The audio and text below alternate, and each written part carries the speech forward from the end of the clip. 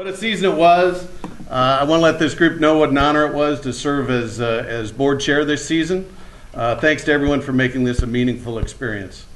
The video highlighted some of the things we've done this year. To make progress in our education goals, we launched in 2010 a new program for economically disadvantaged families to help their young children, ages birth to 5, learn the skills necessary for kindergarten. The program, Play and Learn, is sponsored by the Young Leaders Society and saw tremendous growth. At the program was served 120 people, a number that has now jumped to well over 800. We've got another video to show, I think. Play and Learn is a program that supports parents and other caregivers in helping their children develop and get ready to succeed in school. It was developed in 2010 and is supported by United Way's Young Leaders Society, and it helps us achieve our goal of more children ready for kindergarten. We're here with the Play and Learn group today. We got me and 3 other Rough Riders here today, and we're just here to help out, help around the community. We think it's important. They support us at our game, so we're here to support them and have a little fun with them today. And we're just really excited to, hopefully make their day, hopefully have a good time with the kids. At Play and Learn, we get the opportunity to help educate parents and children about what's important for brain development and body development and just being a healthy child. So a lot of these little areas that we have set up, they help the children to understand why it's important to have their finger development with the small muscles, large body development skills, as well as just creativity skills and talking skills. So each week we try to explain to the parents and to the caregivers how they can help their children excel at learning and growing and becoming a healthy child. We also around the room have a lot of little posters set up that help to explain some of the skills that the children might be working on for that week. For instance, here we have puzzles, and it explains to them why puzzles are important. It's not just a way to pass time, but it actually teaches them something.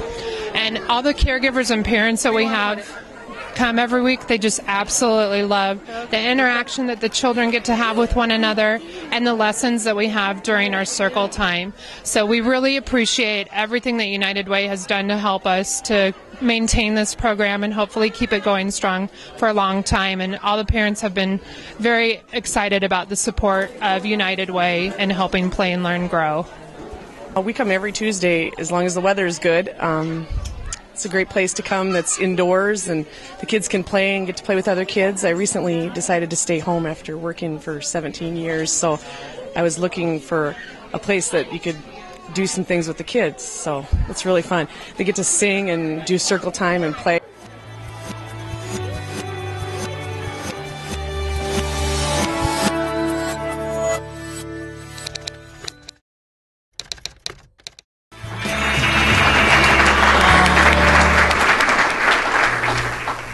Thanks to the McIntyre Foundation, we also launched Read Ahead, which provides free books and helps develop the early language and literacy skills of children birth age to 5.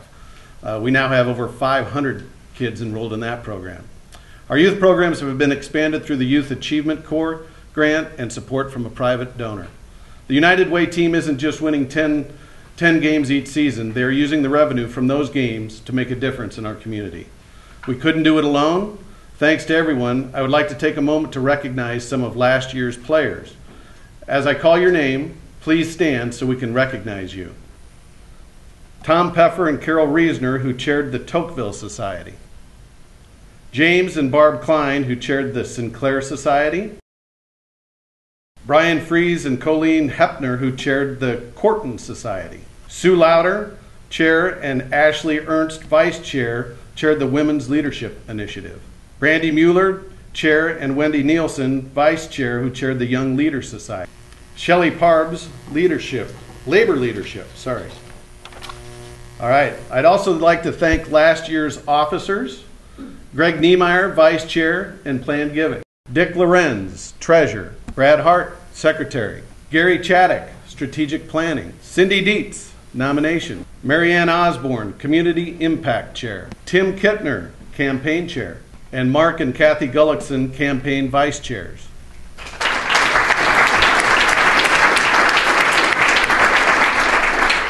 What a great group. I can't thank you all enough for your efforts. Let's take a look who's been traded for this next year. By that I mean who's rotating off the board of directors. When I call your name, please stand so you can be recognized. Joan Ani with Transamerica, thank you for your support. Terry Romig with the kitchen sink. Thank you, Terry. Larry Helling with Cedar Rapids Bank and Trust. Larry's been board chair, served on the Strategic Planning Committee, the Human Service Campus Board, and chaired the Finance Committee. It's a full-time job. John Bickle with Shuttleworth and Ingersoll. Thanks, John. John chaired the 2009 campaign, and one of the toughest between the economy and the flood, did a great job for us. Rue Patel with General Mills. Rue's been here forever. Thanks, Rue. He's not here? I'll thank him privately. And Cindy, who I followed in her footsteps, tough feet to follow. Thanks, Cindy, for your 9 years of service and advocacy.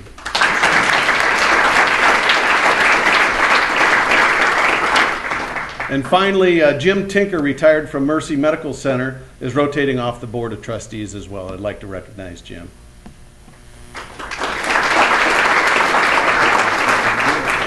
Kevin, could you come up and help me with some presentations and a little presentation for you? We're not trying to turn back the time for United Way, but we have a little token of appreciation for you to put on your desk to remember your time serving as the board chair for last year. Thank you. We really appreciate it.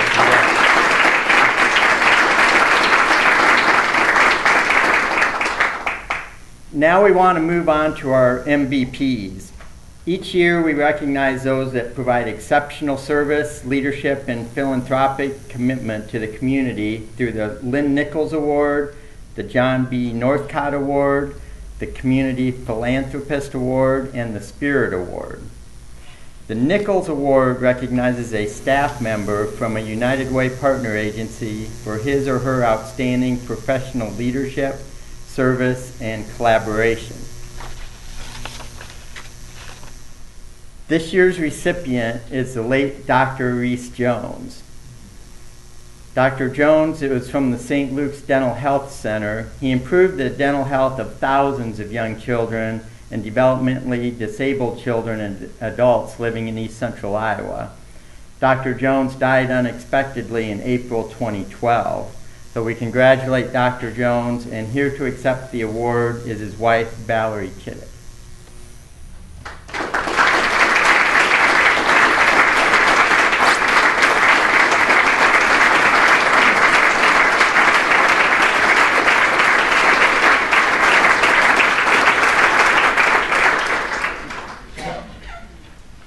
Our next award is the Northcott Award. This recognizes an individual that has given outstanding volunteer service to United Way. The individual portrays strong leadership and contributes positively towards the betterment of our entire community. This year's recipient of the Northcott Award is Cindy Dietz.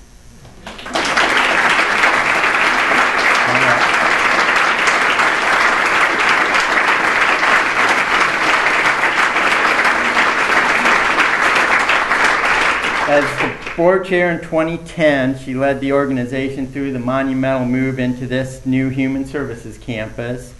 She's been a key link and enthusiastic supporter of the United Way and Rockwell partnership. Over the last 9 years, she has helped lead the Rockwell campaign, which has contributed over $17 million to United Way and the community.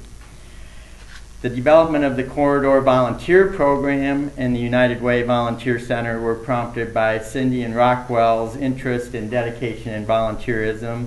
Today we have over 2,400 volunteers that are served through the United Way Volunteer Center, and the Retired Senior Volunteer Program was recently incorporated into the volunteer management. Cindy, we thank you for your service over the last many years. Thank you. It's been a pleasure.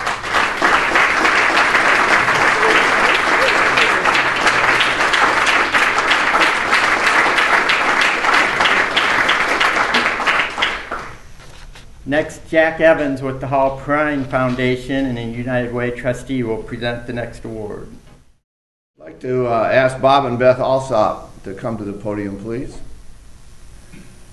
Bob and Beth Alsop have been community philanthropists for their entire life. As long-standing de Tocqueville Society members, Bob and Beth exemplify the spirit of giving. They have been diamond donors to the United Way and are original members of the United Way Touch Tomorrow Society. Bob and Beth give to many charitable organizations, the Kirkwood Foundation, the Indian Creek Nature Center, Junior Achievement, Boy Scouts, and Westminster Church. Bob has been a Junior Achievement Laureate, and Beth has served on the Kingston Hill Board. As quiet but very effective philanthropists, the Alsops have instilled giving into their family legacy, and their son Steve is also active in the community. Bob remains active in the Cedar Rapids Rotary Club and is a Paul Harris Fellow. The Alsops love the Cedar Rapids community and share their passion for this region through their generosity to many nonprofits and their commitment to social change. To keep up with the theme, I'd like to make the observation that Bob hit a home run 60 years ago, the day after tomorrow. On Thursday, they're celebrating their 60th wedding anniversary, so this is our present to you.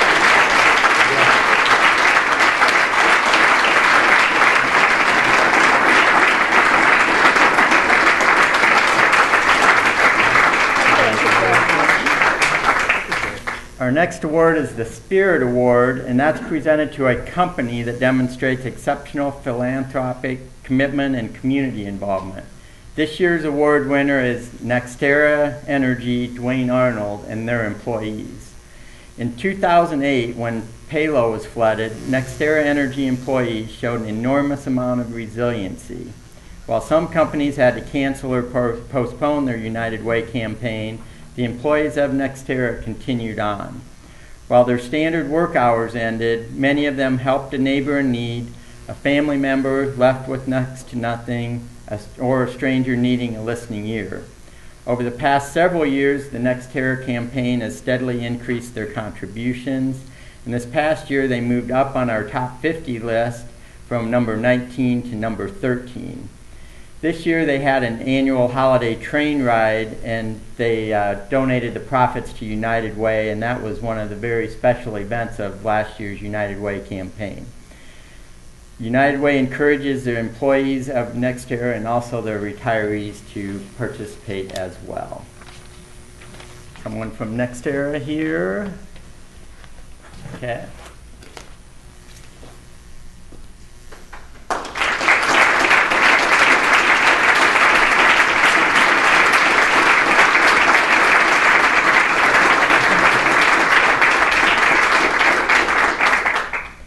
Congratulations to all of our great team members. We're running out of time, but let's take a quick look at the future. A few of the highlights of what we have to look forward to ahead. We are embarking on a comprehensive strategic planning process to set the vision for the next 5 years.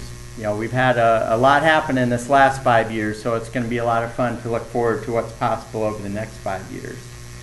The year 2014 is the centennial celebration for our United Way. We are already beginning the planning process for a great year of celebration. Of course, we will continue to share progress on our 5 community goals, identify new and emerging needs, and any special projects that we need to help fill the gaps in our social service community.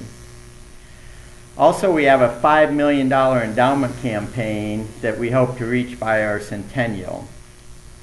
We look to have a more diversified revenue base in addition to our workplace campaigns, grants, donor initiatives, and our endowment. And finally, we have a vibrant, innovative, and creative communication strategy. I think you all agree with all the media we've had and everything that Christoph has helped put together. That's an area that's going to be a lot of fun as we look forward to the next couple of years. So we're excited about the upcoming season, and we look forward to your support.